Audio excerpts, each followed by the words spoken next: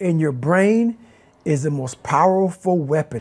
Your brain is the most powerful weapon in the world. Once you put away your phones and your computers and all that shit we have nowadays, yeah, it's great. We're up to date.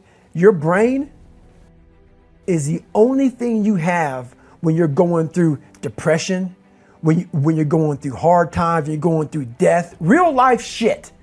You can't Google that shit, man. You're alone. You're alone. You may have a shrink you're going to, you may have a best friend you're going to, but there's 24 hours in the day where you're alone in this brain, and your brain is talking to you in all kinds of ways, and it wants to control you and pull you in these different pockets. If you can't control your own brain and your brain controls you, you got to tell your brain where you want to go and how you want to go and how you want to get there. You got to control it. If not, it's over. What existed for me was, okay, man, how am I going to make this work? And all I knew back then was hard work. The only way anything gets accomplished. That's all I heard back in those days. You got to work hard. You got to work hard. I'm not getting I can't get this paragraph. I can't remember what the in this paragraph to pass this test to get in the military. Read again. Still not getting it. Read again. But if you're not getting it, write it out. And that's how I started learning. Okay, well, I got to write out everything I do. And then write it out again. And write it out again. And guess what happened? I got it. I got it. I can't swim. I'm negative buoyant. Go back again. I can't swim. Go back again. Go back again. Go back again. I got it. My biggest advice to give everybody in the world is, like I say, we live in an external world.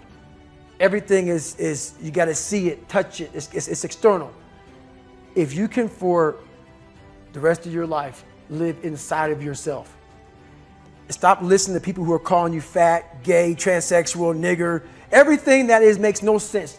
All these insecure people putting their insecurities on you, you got to flush it out. You got to just be whoever the hell God or whatever the hell you believe in. If you believe in nothing but yourself, I don't care what it is. You got to take everything and throw it away. You have to believe in one thing, and that is yourself. And I'm not saying don't believe in God or what you believe in, but right now, for you to find greatness in yourself, you're not going to find it by looking in a book or by even hearing me. I may give you the spark, but you've got to go inside yourself to find it. And that means you got to be quiet. Go in a room, stop talking, search your soul, search your mind, search your abilities, and you'll find it. But if you're not looking for it, you won't find it. So you got to go start your journey. And the journey starts with you finding, why the hell am I here on this planet Earth? Why am I here? And if you don't know that, you will live the rest of your life searching, always asking the question, why? It's all back down to a very primitive mindset of we just have to do. It's like breathing. Breathing becomes normal. We don't even know that we're doing it. That's how you have to live your life. When that alarm clock goes off at 4 or 5 in the morning, your mind says no. You just say, it's just what we do. It's what we do now. Because to get to where you want to go, the amount of pain involved, I'm not saying physical, I'm not saying you got to break yourself off. The amount of mental pain of how many times you're going to have to do something that you don't want to do to get to where you want to go is going to be, there's going to be more times you do something that you don't want to do. That's your new norm.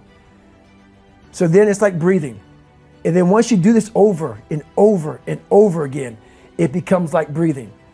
I don't want to live this lifestyle, but to get to the other side of this, I have to. I'm not saying to put yourself down. I'm saying listen to the truth. And the truth isn't in the 20%. The truth is in this other part of your brain saying, look, man, you're wasting a bunch of percentage here. We have 80 more percent that we're not tapping into, because in this other 80% is suffering, pain, failure, self-doubt, darkness, and then a whole bunch of light. But to get to this light, you got to go through all of this shit. So a lot of us know that. I can get over here, but over here, man, this is much better because I got to go through this journey that is not fun. This from 20 to 100%, this shit in between is not fun. So we decided to live over here. So everybody goes, how do you do that? You know exactly how to do that. You know exactly, it's not a magic trick. There's nothing I talk about in that book that's a magic trick. It's all back down to a very primitive mindset of we just have to do. It's like breathing. Breathing becomes normal. Like we don't even know that we're doing it. That's how you have to live your life. When that alarm clock goes off at 4 or 5 in the morning, your mind says no. You just say, it's just what we do. It's what we do now. Because to get to where you want to go, the amount of pain involved, I'm not saying physical, I'm not saying you got to break yourself off. The amount of mental pain of how many times you're going to have to do something that you don't want to do to get to where you want to go is going to be, there's going to be more times you do something that you don't want to do than you are going to want to do it. And that's your new norm. So then it's like breathing. And then once you do this over and over and over again, it becomes like breathing. I don't want to live this lifestyle, but to get to the other side of this, I have to. So if you really want it, you realize what trying is and what trying is not. Most of this generation quits the second they get talked to. You did this wrong, or they get yelled at. It's so easy to be great nowadays because everybody else is, most people are weak. This is a softened generation. So if you have any mental toughness, any ability, if you have any fraction of self-discipline, the ability to not want to do it but still do it. People have a hard thing understand. I hate to run. Well, why do you run if you hate it? What are you talking about? I don't want to take showers and eat either. I hate that too. That's life, man. It wasn't until I changed that mentality that I became somebody. But if you can get through doing things that you hate to do, on the other side is greatness. That's what people understand. By me running, I am callous in my mind. I'm not training for a race. I'm training for life. I'm training for the time when I get that 2 o'clock in the morning call that my mom is dead or something happens tragic in life. I don't fall apart. I'm training my mind and my body and my spirit so it's all one, so I can handle what life is going to throw at me. Because the life I've lived, it throws a whole bunch at you. And if you're not physically and mentally prepared for that, you're just going to crumble and you're good for nobody. And that's why I talk about the warrior mentality. And that's why so many people are lost when I start talking. You have the right. You're lucky that you don't have to think like warriors think. You're very privileged. I chose this world to be a warrior, and I would choose it again if I came back to this world.